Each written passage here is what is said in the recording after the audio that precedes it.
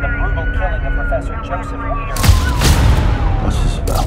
Blunt object to the head. I'm sorry. I don't understand. None of it.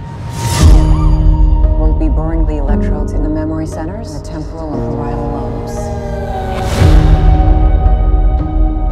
You see what? I'm doing a clinical trial. I forget a lot of stuff. My doctor says I gotta keep my mind active. Joseph Weir's murder doesn't make sense. Tell me how it really went down. I ain't no killer. Make it right, or I'm dead. He tells me he didn't do it. Would you think? Here's the crime scene. How is that? What about Laura? She's got no address, no social media, nothing. There was always people visiting the house. It's strange.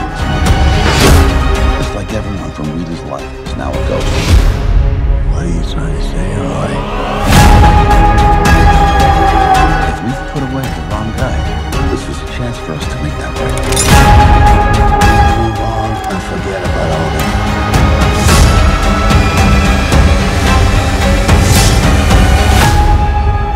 People kill for a whole lot of different reasons.